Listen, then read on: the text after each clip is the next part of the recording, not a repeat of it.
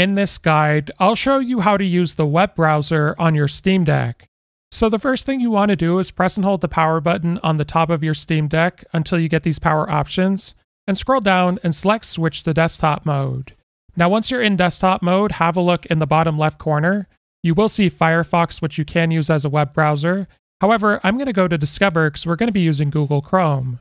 So have a look on the left sidebar and you want to select the internet option. And from here, we're going to select web browsers. So here you're going to find a bunch of different web browsers I recommend you have a look through.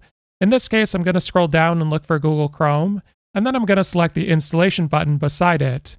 Then it's going to begin downloading. Now once this is finished, you can close out this window and have a look in the bottom left corner again, and we're going to be selecting the application launcher. Now at this point, you want to select all applications, and you can use the search bar at the top, or you can simply scroll down and look for the web browser you just downloaded, and we're going to be running it, and first add it to the desktop.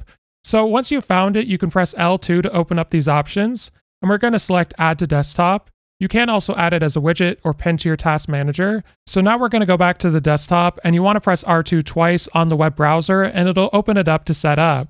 So once you've set it up, you'll be brought to this page, and in order to use the keyboard, you want to press the Steam button and the X button on your Steam Deck at the same time to use it. If this guide was helpful, like and subscribe, and we'll see you in the next one.